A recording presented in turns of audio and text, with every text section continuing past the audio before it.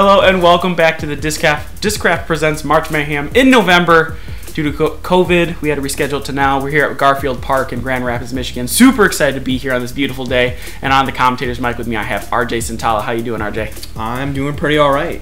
Super excited. Thanks again to all the sponsors for this particular event to continue to make more great Michigan disc golf tournaments. It's always great to come out here and see the pros playing, and just everyone, in fact, not just the pros. And taking a look at our front nine scores here, lots of green there. Luke really with the one hiccup, but made a nice recovery there, and he's right there in the mix. Yeah, I mean, he had the most birdies on the front nine, right? I mean, he only missed, what, 2-3 holes? Yeah, he's tied with Marwede for the most birdies as we head into hole 10 here. Par 3, 291 feet. Really just throwing a backhand hyzer or a forehand. It's pretty straight either way. Just trying to gap these two trees here, or trying to get into the initial gap, give yourself a putt at it. This is Michigan golf. Oh, yeah. At least it's at the very end and not the whole way. Yeah, I agree. It essentially is you just throw it up there kind of by the basket and you hope it doesn't hit a tree. He throwing his Sexton Firebird. Looks like kind of a flippy one. Yeah, it's his number 2 Firebird. I rate his so if I ever say that, in case you weren't, and that looked like an ace run, 100%. Did it? Oh yeah. So the way I discuss Marwede's Firebirds is 1 through 5, where 1 is his flippiest and 5 is his most overstable. His 5 is that purpley pink one. Yeah. And then he's got a pink one that's his 4, and so on and so forth. And that was his number 2, I'm pretty sure. Rock from Ian. He throws a lot of rocks. Yep. You like deciding between rock. Get through there. Miss it. Good shot. And we had 2 back-to-back ace runs there, which on a whole I wouldn't necessarily expect an ace run, just because this is a tough one. I think you'd almost have to skip it in for it to go in, because I think that tree in front of the basket kind of covers it up pretty nice, unless really you swing in with a lot of angle. I don't know if that angle's open enough or not, but I think you're right. This one's kind of, it plays a little longer. I remember the first time. Well, the T sign, I think it says it's only 240. I'm almost so if the first time I played this with a practice round, I threw my putter pretty hard and I was way short, and then I threw a mid range kind of hard and it was still way short. So it does make sense that this is 291. It does play, and it's I'd say, uphill. right around 300. It is a little bit uphill as well. Not much. The uphill definitely takes a little bit off. That's a really good shot from Noah. Sorry. Marwede to try to keep this hot streak going, try to keep the lead on the card mates here. Really high and good putt. Yeah, nice and low. And these baskets, like you had mentioned earlier in the previous, on the front nine, that these baskets on a low spot's really good. Part of that reason is these baskets are very deep. And it's hard that once the disc gets underneath that rim level, it's really hard for it to get out of that. Yeah, I mean, so these ones are weird. I'd say that these are the best overall baskets, but I have seen some pull-outs. So as far as hitting the pole and then bouncing straight back into your face, those always feel the worst because you really can't putt it much better by hitting the pole. But as long as you're low in the center-ish area, these should catch. Like that one. Yeah, I think the only time I ever see a pole, if you kind of see that duct tape level on the basket right there, is if you're hitting that's kind of that height. Weird spot, because that's really where you're aiming, or at least that's where I'm aiming, is I'm aiming dead center. And that's like a really good star frame on this hole. This one can get some people.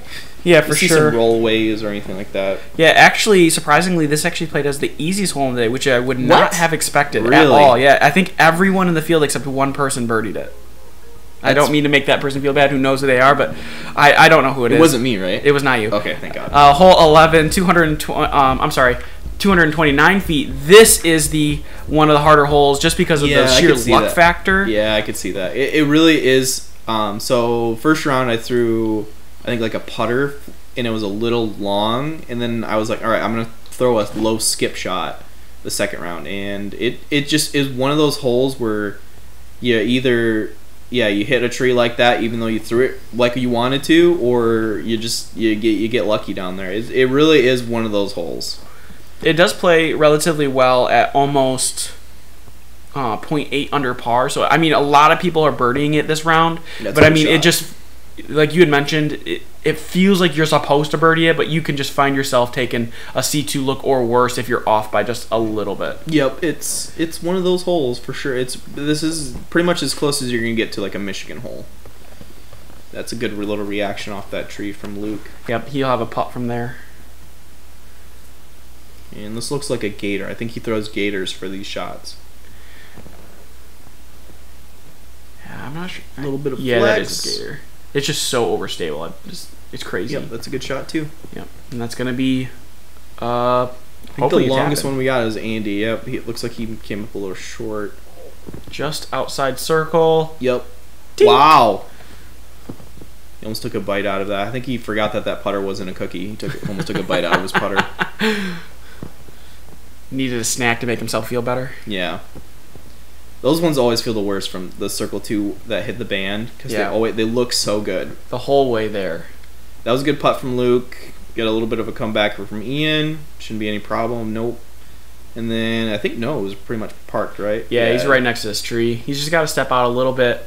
Luckily for him, it's 5 feet away. Yep. I don't want to say it, but he's been putting pretty good today with his Lunas. I know he must have just recently switched because he's been putting with those P2s all year. Then we got my boy Austin Hawks caddying for Andy. Yeah, he was on the wait list but couldn't quite sneak in for today, which is okay, but at least he's going to be around for us today. Headed into hole 12, par 3, 261 feet. The OB is actually from where you're standing on the tee pad. You're in OB. You have to get it over the road. It's like an island, kind of. Yeah, it's kind of hard to describe, I guess. It's weird. It's all OB on the right side until you get over the line. That's an interesting line for me. And a lot of people just go with forehand because you're... It's easier to commit your shot too far to the left and miss left than it is to commit a backhand because there's a lot more open space towards the left. So this is the play I think is the most common. Is kind of like a little bit of a baby flex with a forehand, and that's a pretty good shot from Luke. I mean, it's a little bit shorter than he wanted to be, but we have Noah here going with a forehand as well. Like you said, this is a smart play here where you're trying to go extra wide on that left side because that's the if we're mistaking here. Had an unfortunate slip, bangs his knee. Did he bang his knee? Yes, he does. Get in it. Yeah, we all said the same thing. As soon as he threw it, I said, okay, go in, KJ. Like that, yeah, that Kevin Jones, yeah. Doesn't go in. Andy's throwing a pig, which is kind of like, this one just looks like it just plays perfect for his little kind of flippier Firebird. That's a long ways for a pig, I'd say. And even though that's a miss on the inside of those trees, that's honestly fine. There is a gap on the right side, perfectly set up for that putt. Of course, yeah. What did I say at the beginning? Luckiest player in Michigan, of course. Good putt from Luke. If that's the longest putt, then Andy is quite a bit closer than I thought he was. You can see there's a stump there, so there used to be a tree there. I'm not sure if they cut it out on purpose when they designed. Andy. They just for Andy. Just Andy. They heard he was going to throw it there today, so they cut it down real quick, got rid of the logs. Yeah. Wow, that's a really dedicated ground screw out there. Yeah, no kidding. Thanks. I hope Marwede's paying him a little extra. Yeah, and just remember that if he wins by 1 stroke, just remember that shot right there. And Noah, after drilling his knee, did he hit it on the cement? Yeah, so he put his knee. He landed his knee on the cement. Was able to keep his balance. Shorts too. Yeah, he scabbed his knee up a little bit there. He's bleeding a little bit, but he's gonna be okay. Heading into hole 13 now, 279 feet here. This one has a little more danger than it looks like off the tee. You have a bunch of these short trees around the basket, and if you leave it too low, they're really, really grabby. This hole is going to be a pain in the butt when these trees grow in. Oh yeah, absolutely. It's already kind of tough, especially even right now with the leaves being gone. It's kind of tough because you can't. I tried to throw a backhand low, and it's a tougher line. I think this is just going to be a forehand hole eventually. Yeah, I think you'll see a lot of these guys throw forehand holes right now. If you throw it high and really wide, it'll still get over those trees and get itself inside circle 1. So I think we see Luke here. This is looking really good. That's pretty much what you want to do. Yeah, that's it. That's the play for right now. But like you said, when these trees kind of grow in, that's probably going to go away. I'm not sure how long that will take. I don't know what you're going to do when these trees grow in. You pretty much got to throw. I don't even know, honestly. It's a problem for another day. Let's just worry about today. We're fine. Noah hit one of those little trees. That looked like a good shot too off the tee. So just outside of another long putt, hits the long putt flag. He hit the long putt flag again. Yeah, he hit I think 3 or 4 of them in this round. It was just that's unfortunate. Yeah. See, that was almost the same line too, and he just snuck under that branch. That was good. I mean, that's essentially what you want to do. Is it really you maybe played a little bit more left than where they went, but this is still right in Noah's range for sure. He's a really good long circle 1 putter. Bang. Yep. Oh, did he pick up his mini? That's a long putt, isn't it? Yep, he did not pick it up. He went to go pick it up. He didn't. That's so sick. If he did he win long putt? Because I'm mad about that. I think that was my putt too. That was actually Josh Taylor's at the time. Josh Taylor snagged it from you, and then he snagged it. That's from Josh. right. Yeah. Okay. Fair enough. That will become relevant later. No spoilers yet. But What? Yeah, it will become relevant later. All right. Well, you kind of spoiled it for me then. I didn't spoil it for you. You don't know. You don't even know. As we have Ian tapping in here, easy peasy from him. We got Luke with this incredibly challenging putt here. Ooh. Spectacular. Ooh. That almost kicked out though. I hate those. A lot of those guys that putt with nose down. It always looks like it's gonna kick back out. I can't tell you how many of. I play a lot with Andy, obviously, because we were roommates for a good portion of the time. How many of his putts from short distance, when they're nose down, look like they're gonna like spike right back out of the basket? They don't quite though. Yeah, they stay in a lot. Hole as 14, much as I want them to. Right. Hole 14, 157 feet. Double Mando here. This hole's short enough where you can actually jump putt it. You'll see a lot of people do that. Or you'll throw probably a backhand of some kind. Just barely to the right of that gap. There is OB behind the basket, but I don't think I've ever seen anyone in this field necessarily go really deep. Yeah. Long jump putt. Interesting. Yep. This is actually, as short as it is, it does play kind of difficult because you really got to commit to one side of that tree or the other side. Yep. So I was trying to play like a forehand flex, but I think Noah's play is the preferred play. Yep. I agree. Even Andy going with a little backhand putter. Now I'm shaking my. Did I miss this? I missed it probably one round. I don't know if I got it. I think I got it the second round. That's pretty much as good as you want to do it. Yeah. That disc is really sick too. That ABR3 that he has. It's so gross. It's so swirly. I think this is either a Polecat or an AVR3 from Ian there. Oh, that's his Polecat. I remember I think that is his Polecat. He let me feel it like second round, and I literally almost threw up. It just feels so. I hate how Polecats feel, but he throws them really well. He does throw them really. I don't understand. Sometimes Luke, it just works. Sometimes you just have that disc. Like you'll have a player that's like my favorite disc is a bullfrog or something. Right? I don't. Like Garrett Gerthy with the Sonics, I don't get it. The Sonic feels it's. You might as well just be throwing an ultimate disc. It is an ultimate disc in disc golf plastic. Yeah, essentially. Good putt from Ian there. That's one of those tester range putts. Really, we got a spectacular back nine so far here, as it looks like a lot of green. Yes, tons of it. These guys are attacking the course as we're getting headed into the most difficult hole next, hole 15. So these guys are trying to capitalize on every hole that they can so far. Luke with an unfortunate 3 there, but he is still right in the mix there. Is only a stroke down from both Andy and Noah, who are playing really, really well right now as we go into hole 15. 494 feet. This is the hardest hole in the course, mostly because it still is a par 3. Yeah. It's not changed into a par 4. To make this a par 4, you'd almost have to put it like the basket up to the left or up to the right. Or add OB. Add OB, yeah. I mean, it really is just throw it as hard as you can and then just get up and down or have like a long circle 2 putt. There might be there's a couple guys in our field that can get the whole distance. Mm-hmm. I think the only person who took something, because everyone birdied or parted, I think the only person who took a more than... That's a bomb. This is huge, yeah. More than a par was accidentally scooted into the road deep on their approach. The one guy that I played with had he was putting back and forth. But yeah, there's the deep. He went deep. You think somebody went deep? I think someone's approach shot went deep. Oh, gotcha. On that shot there, but I guess that is OB long, isn't it? Yep. Ian, or I'm sorry, not Ian. That's Marwede with a backhand rip.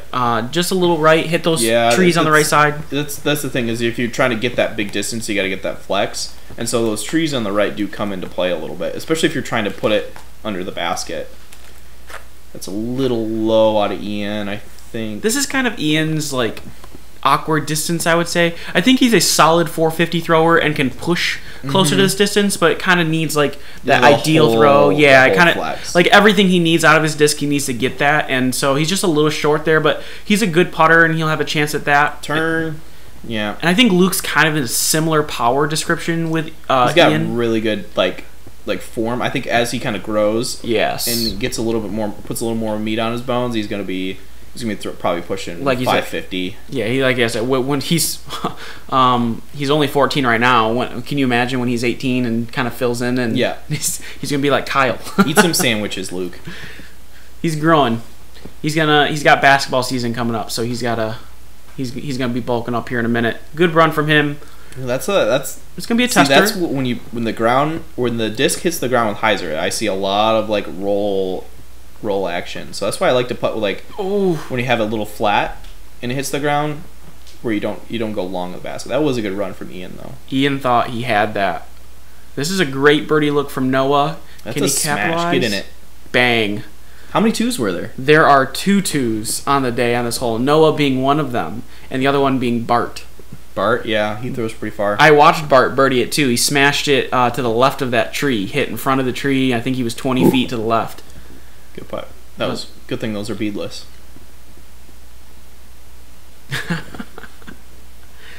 Luke here, good save. Yep, really just trying to make sure you're not walking away with another bogey here if you're Luke, just because.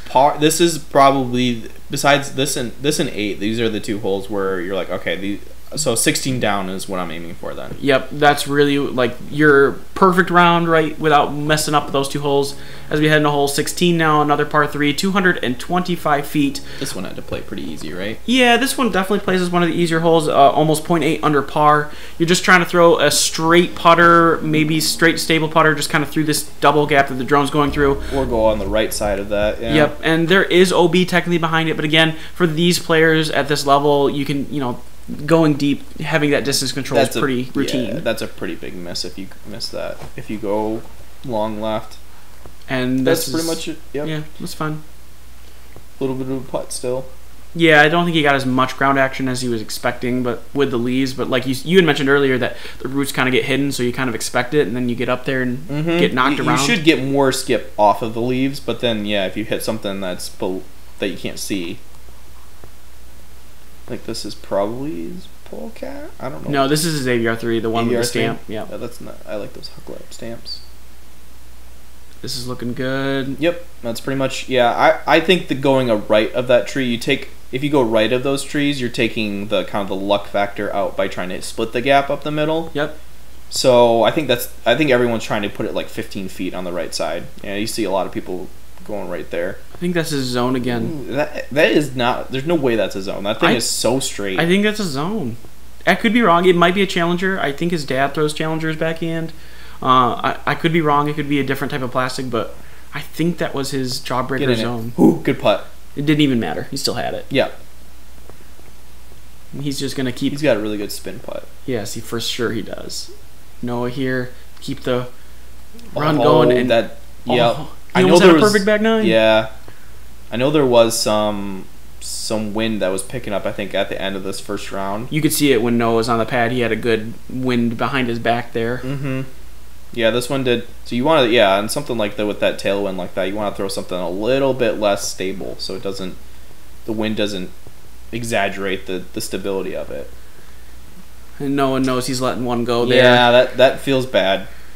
He's back to. I mean, it's not the shortest putt, but at this point, and in this course especially, you really got to make all those circle 1 putts. For sure. Heading into hole 17 now, 271 feet. Very similar to the previous hole. OB's a little more in play here with it being on the right side, so you see someone with a forehand, if they pick something with too sharp of an edge, might skip over there, or if you accidentally pull it over because there's a headwind or something. Really, you're just trying to throw something stable, or straight right at this. Got a bit of a headwind though, so probably on the stable side of stuff. Yeah, I think it was kind of like a cross headwind. That's really, that's a good shot. I have seen some people kind of go long and be behind that tree, and it makes it a little bit awkward. You got to really pick one side or the other side. This should be pretty routine for Ian. He's really kind of hung out a little bit right. Yeah, I think it was a little bit of a headwind on this one because that did kind of stay right a little bit longer. But that's parked, so obviously nothing wrong with that. But looks like he's got some. It is kind of tight on that right side. I guess I didn't really realize it when I was playing because I think I tried to commit my shot left more than I did right. Mm-hmm. But that OB does come into play pretty quick on that right side. That was a good shot from Luke. I think he's going to have a little bit of an awkward, obstructed look. Noah as well. I think he throws a buzz. Yeah, I'm not sure what this yellow disc is. I'm really stable though. Is it? Yeah. That's a lot of hyzer too. Yeah, that was a little low. I think that wind kind of pushed it right. It looked like I think it was like a cross headwind. Might have been trying to kind of plan that wind and just didn't quite get the action he was looking for. Big tester here from C2. Can he go 2 for 2? Not quite. He's got to tap in 3 though. Yeah, that was kind of a weird look. Yeah, I guess this is not a problem with Andy's. Shouldn't be anyways. See, I always thought the same thing, but he missed hole 3, which shouldn't have been a problem either. But he's in the groove now. That was kind of you when you're starting your round out, the first couple holes. Luke here, just making sure he's going to tap this in. He's still in contention here, but he needs to convert on these last couple holes to make sure that he's in a good position.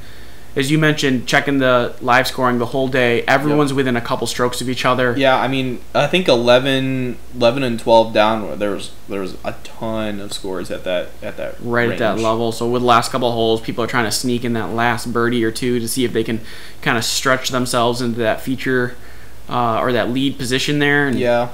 We have, like, looking at the scores right now, we literally have 3 11 downs and 1 12. Like this, like everyone is very, very tightly contesting one another right now. Yeah, one thing I noticed at this tournament that the ratings were very tough. I mean, I think 11 down for the first round was like 990. I think that's what it finished out to. Well, we'll find out in a minute. Yeah. At the end of this hole, at hole 18, par 3, 242 feet. This is, again, one of those. This is equally as hard as the previous hole. Same number of birdies. Or I'm sorry, one more birdie on the previous hole. But really, you're just trying to throw something. Forehand here is a fine play. I'm a little surprised he was throwing a Firebird, to be honest. I think he was trying to get that ground action. If you just swing it, I think he's trying to swing it wide, like around that tree on the left, and try to get that skip back.